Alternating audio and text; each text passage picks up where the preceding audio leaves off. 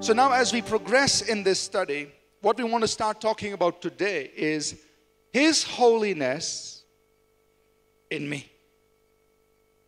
So we want to talk about how God takes us and helps us be like Him. And what does it mean to be holy? But let's first of all begin by understanding the fact that God Himself is the one who makes us holy. So here's what I want us to understand about holiness. That we are called to be holy.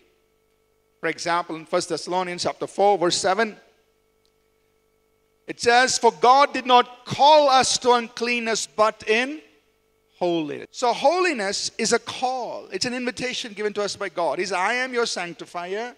I'd like to do this for you. Here's my invitation. Would you like to come?"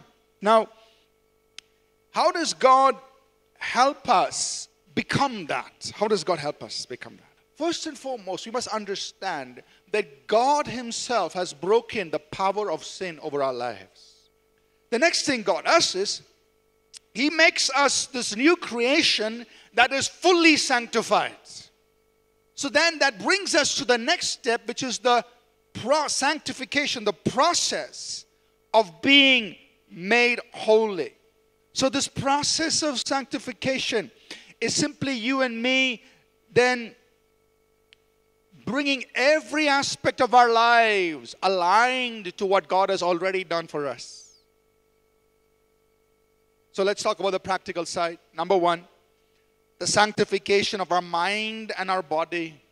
The fact that He's made me holy, now begin to touch the deeds of my body. Consecrate that to the Lord. The sanctification of our desires, our affections, our passions. Talking about our appetites. Our appetite for food, our appetite to sleep, our sexual appetites. The sanctification of our dreams, our hopes and aspirations. So now my dreams and my hopes, my aspirations, what I want to become, what I want to achieve begins to change. Because now I'm responding to the call to be like Him and belong fully to Him. The sanctification of our time, our talents and our money. I'm not saying don't have recreation. We honor God, in our relaxation, recreation. I'm not saying don't do that. But we are watchful over our time, our skills, our talents, our money. And then the sanctification of our family, our home, our possessions. So now you say, God, even my home, my children, my family, my possessions, they're also yours. And that is God's holiness working in you and me. We want to talk about some rewards of personal holiness. What should motivate us? Why is holiness important? There are many reasons that you can find in Scripture, and I'll just mention a few. Number one is that holiness is key to being part of Him. If you want to belong to Him, this is only the way. This is the way. Truly experience Him. Second reason is holiness is key to possessing our possessions. So for God's people to experience deliverance and possess their possessions, one very important key is holiness. Number three, holiness is profitable for all things.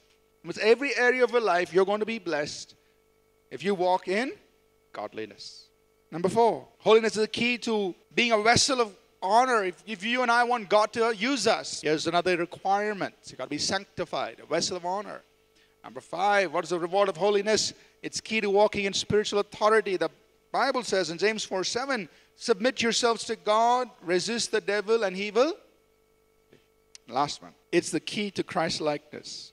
That means every aspect of Christ's nature being formed in us is connected to being holy. Because as in God, holiness is the core of His nature. Every other aspect of who He is undergirded, is mixed in with holiness. So also for us to be Christ-like, we cannot be Christ-like apart from holiness.